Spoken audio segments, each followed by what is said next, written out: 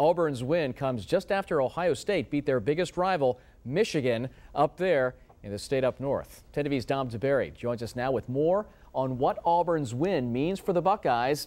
Ohio State definitely going to be a number 2. The question is, could Auburn jump over Ohio State, I guess, huh? I don't think that's going to happen tomorrow, and it's open for debate. But we all know anything can happen in rivalry games. Alabama finding out the hard way just a few moments ago. As you just saw here on 10 TV, Auburn hosting top-ranked Alabama. Just a second left in the game, tied at 28. Bama trying a 57-yard field goal. The kick is short.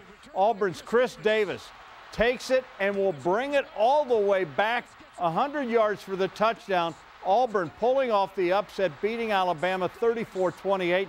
Should send shockwaves through the BCS standings that come out tomorrow. The Buckeyes currently ranked number 3, but one would think with that win over Michigan today, the Buckeyes should move up to number 2 tomorrow, with Florida State taking over the top spot. Of course, at the end of the year, the top 2 teams will play for the national title. Our Bo Bishop is in Ann Arbor, and he joins us with more on that Buckeye win today. And, Bo, it wasn't easy, but it was a huge win now, as we can see.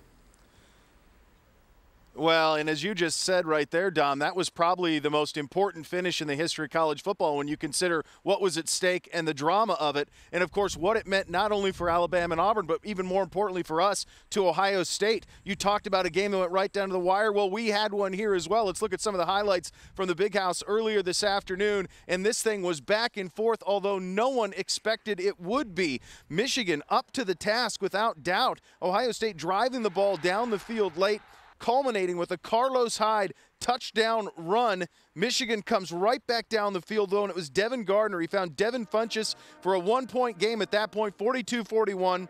Brady Hoke went for 2, and Tyvis Powell sniffed it out. Incredible finish to a game no one's going to forget. I'm just happy that we got that win today.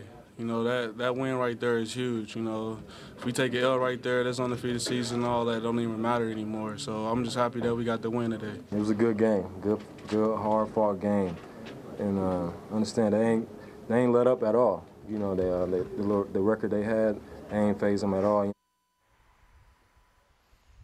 And that win even bigger now. As Dom mentioned, Ohio State will move up to number 2 in the BCS most likely, and now just are 1 win away from playing for a BCS national championship. One note, Jeff Hireman, watching the game on the team bus driving back to Columbus, tweeted, "Jesus is a Buckeye."